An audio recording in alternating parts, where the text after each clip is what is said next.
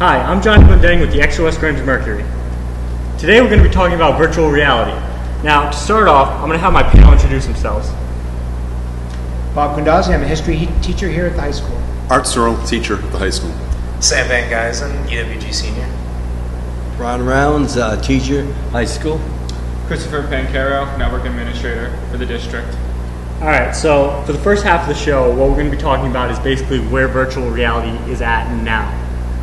Basically, I know that they have all different kinds of things coming out for it. It's brand new, just on the market, just kind of readily available to the general public. Anybody have anything they want to? Well, I will start off if you don't mind. These glasses are the cheaper ones, $30. Yeah, you bought those on Amazon, right? Right, and as you can see, you put your iPhone in there, you look at all sort of apps. One of the apps I've shown you was a music video, and Disney. Now, what do you think about that? All right. Well, when you first showed me the Disney one, like I was like crazy because like I was just literally standing in the middle of Disney World, and there's like this random Asian family just sitting next to me who I've never seen before, and like I can literally go back and like watch Cinderella like on a float, and then turn around and there's this family there, and I can do that whenever I want. Like, it was awesome. You kind of just answered your own question. Yeah, it was, all right. My first experience with it was with a similar device. Mark Murphy had it, and I remember sitting in a boat and looking around in that boat and turning around and seeing a leak in the back of the boat, and the experience was amazing. And with the headphones on and the tricks that they do with surround sound to make the sounds come from different directions, it was very realistic. Very realistic. I'm sure I was sitting there with my mouth hanging open. Sam, how about your first experience with virtual reality? Yeah, I had a similar first experience, again using Mr. Murphy's headset, and I went through the same simulation, and it was just amazing riding through that boat, and as you're looking around, you see children hanging off buildings and looking out at you. Throughout all directions, you're just encompassed into that landscape, and that's something that really takes control. It really makes you feel that all things encompassed, you're actually there. Now, has anyone here not tried virtual reality yet? I haven't tried it yet. I bought the cardboard thing, I guess, like similar to that, but I haven't hooked it up yet. I'm almost like hesitant to, like, because I'm listening to all you guys talk about how incredibly awesome it is. It kind of sounds like heroin to me. I think it was so real, or real enough to make the best flat screen TV that I've ever seen a video on look like a black and white old school RCA by comparison. And it was vibrant. It was there. You were there in it. I'll say I first experienced virtual reality 3 years ago when I started going to a convention called PAX, which is the Penny Arcade convention in Massachusetts. Now, it was on Oculus Rift, and that's like very, very high-end PCs were able to generate the virtual reality where you put on headset and everything, and it was a space simulator. And throughout the years I've gone, it's just steadily gotten better and better. So this year when I went to PAX, you actually got to control it was spacecraft. It was a flight sim with actual aviator controls, like a what's it called? Joystick. A joystick, everything. But it was like the actual equipment you would normally find on that kind of aircraft or whatever. It is really, really progressing faster than I ever imagined. Now, I know me and Sam just tried it for the first time, like ever, like this year. How long has this been out? Like, I have no idea. So, Oculus Rift has steadily been gaining more and more popularity. I first saw it 3 years ago at PAX on, very, very high-end computers where you would back then need Tri-SLI or at least SLI, which is two graphics cards, to render the images and give you that. Now, since technology has improved so much, you're seeing it require less and less hardware and more on like either the video side or like programming side of it. how it's still very hardware intensive, but it's gone down quite a bit. Yeah, it's just. Now they are working on. I think I mentioned this in class one time. A couple of weeks ago on TV, they're working on gloves that will connect to the VR, where you're touching things. Obviously, they're not there, but it's fooling your mind into thinking if you touch a baseball bat, you're actually feeling it, and that's the next step. That'd be cool. I remember when I first tried it, I had like a horror film, and like I put it on, and like there was like this. It was like the classic creepy girl that you see in like what was that movie? Grunge. No, it was the Stephen King one. Too much in everyone. All right. Well, anyway, like I was like kicking at her, like trying to get her to get away from me, but like I couldn't see my foot there, and I'm just kicking, and it was like everyone was like taking videos of me and stuff. It was hilarious. I think if anybody that hasn't tried it and doesn't have the equipment wants to get a very basic sense of what that virtual reality might be like, take a device that has motion sensors in it, like a phone or an iPad, and head to YouTube and do a search for virtual reality video or 360-degree video, and you can get a sense of that ability to look around and pan and zoom and see different aspects or see a video from different locations. So that if you don't have the equipment to try it, but you have a phone, you can head on over to YouTube and see some 3D video and get a sense of what that's like. All right, well, we're almost out of time for the first half, but we will definitely be back really soon. This is Johnny Glendenning for the Exosphere Mercury.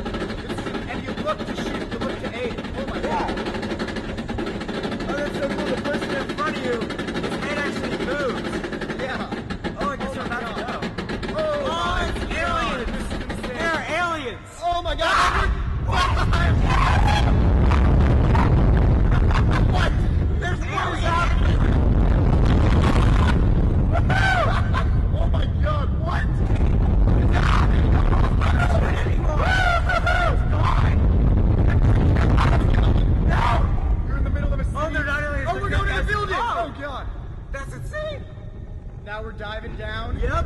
Oh, the water. What? I get you. The first ever.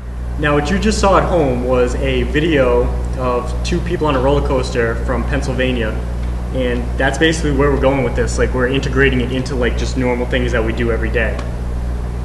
So, anybody want to like give another example? I don't like roller coasters, so. You don't like roller coasters? That's right. I mean, I can see this, like, first of all, insane business opportunity. I'm just thinking, like, I've always wanted to, like, stand in the batter's box and have somebody throw major league pitching past me. I have an app like that. I can't imagine that they you wouldn't, really- right? or Like, that you could already actually exists? put one of those on, and maybe they have, like, a little thing that, like, is kind of a pseudo bat or whatever. I don't. So that could actually possibly happen, I suppose. So, I think the implications for education are enormous.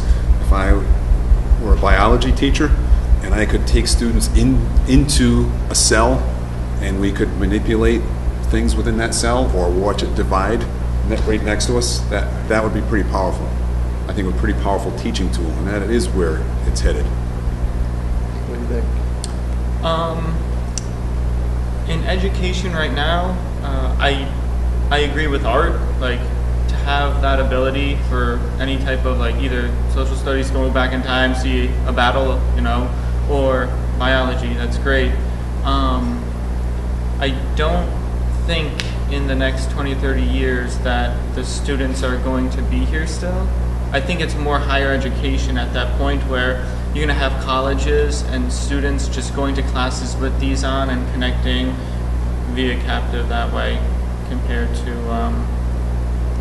K through 12.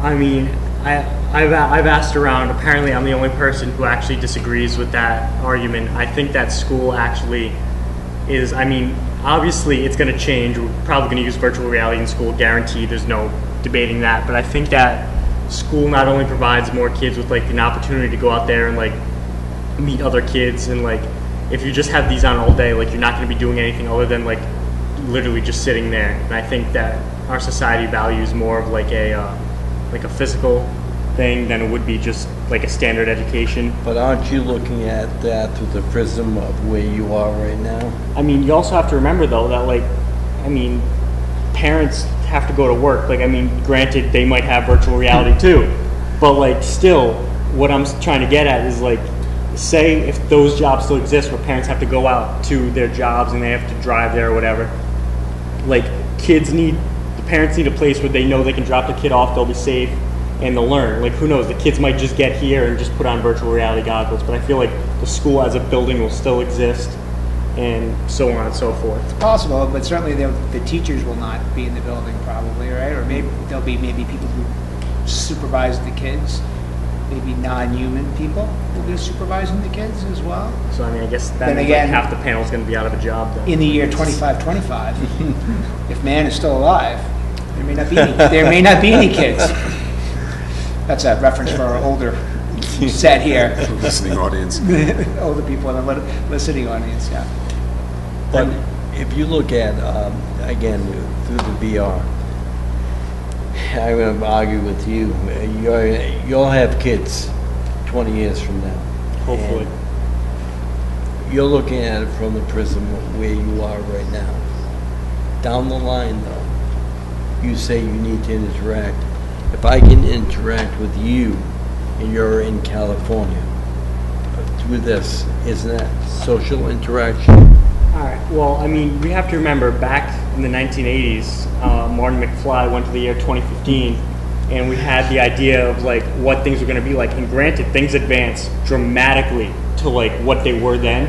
But I mean, we weren't even at that point. Like, I mean, the Cubs did not win the World Series. Like, well, that you know what I mean? happen. Like, I think we also have to look at interaction through technology that we have today, because we have things like the internet and smartphones, and while they can be great tools and you can interact and communicate with people all over the world, you can also isolate yourself in your own little world. And with a virtual reality, to put yourself in a completely different reality, closed off from the outside world, is bringing that to another extreme, and I don't think we know how exactly that's going to go. I think the artificial intelligence with that virtual reality will prescribe to you the appropriate amount of social interaction and feed that to you when it thinks you're ready for it or when it thinks you need it. Well, It'll take the place of your parents and the other interaction that you might ordinarily enjoy as a again human with here. mixed reality, augmented reality that's coming out, where you can sit there in a chair, you're not there. like, I mean, if I had virtual reality goggles, I would never leave Hawaii. I'm just saying. Like, that's just. Wouldn't matter where you were. I mean, that's like there is the real possibility that there will be a certain segment of the society that will completely withdraw into a virtual world. You know, that their bodily needs they'll meet their bodily needs at home, but the rest of the time, why would you not spend your time in a world of your choosing, right? Where you can interact with whatever it is that you care to interact with, as long as you know, Your version of paradise. Go there. Yeah, I mean, like is this heaven? The more we've been talking about it, the more I've like kind of realized that like what's going to happen is like I can literally just sit there and say I want to own the Newport mansions. Like I can literally just live in one of them, like virtually, and that would be awesome. And on that note, I want you to think about that at home. And this is Johnny Glendenning for the XOS Mercury signing off.